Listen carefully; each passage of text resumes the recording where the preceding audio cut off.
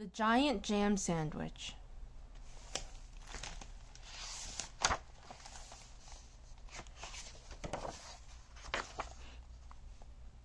One hot summer in Itchingdown, 4 million wasps flew into town.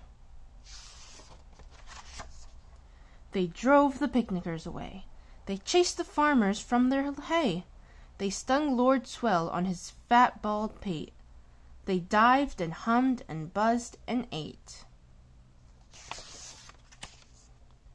And the noisy, nasty nuisance grew, till the villagers cried, "What can we do?"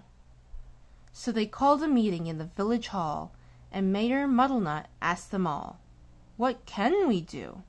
And they said, "Good question," but nobody had a good suggestion.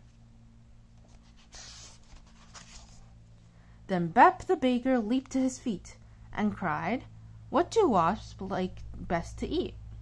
"Strawberry jam." "Now wait a minute. If we made a giant sandwich, we could trap them in it." The gentlemen cheered, the ladies squealed, and Farmer Seed said, "Use my field."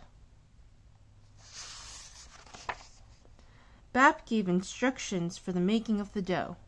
Mix flour from above and yeast from below, salt from the seaside, water from the spout.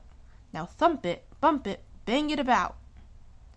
While they were working, and working hard, some more made a tablecloth out in the yard. When they were done, the dough was left to rise, till the loaf was a mountain in shape and size. They hitched it up, with a bit of fuss, to tractors, cars, and a village bus, and took it to the oven they had made on the hill, 50 cookers in an old brick mill. For hours and hours they let it cook. It swelled inside till the windows shook. It was piping hot when they took it out, and the villagers raised a mighty shout. "Isn't it crusty? Aren't we clever?" But the wasps were just as bad as ever. The loaf was left to cool, and then the people watched while 6 strong men took a great big saw and sliced right through. Everybody clapped, and they cut slice too.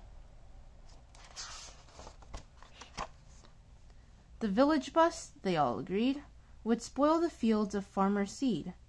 So 8 fine horses pulled the bread to where the picnic cloth was spread.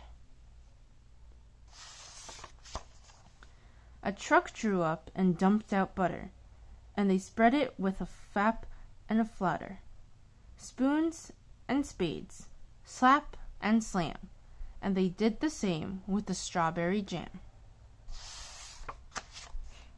Meanwhile, high above the field, 6 flying machines whirled and wheeled, ready for the wasps to take the bait, and then there was nothing to do but wait.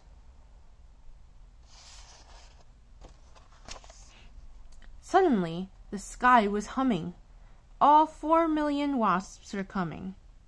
They smelled that jam, they dived and struck, and they ate so much that they all got stuck. The other slice came down, kersplat, on top of the wasps, and that was that. There were only 3 that got away, and where they are now, I cannot say.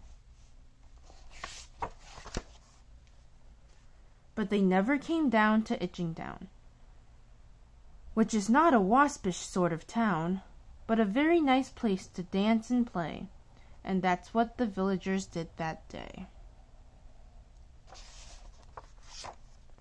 What became of the sandwich? Well, in Itchingdown, they like to tell how the birds flew it off in their beaks and had a feast for 100 weeks. The end.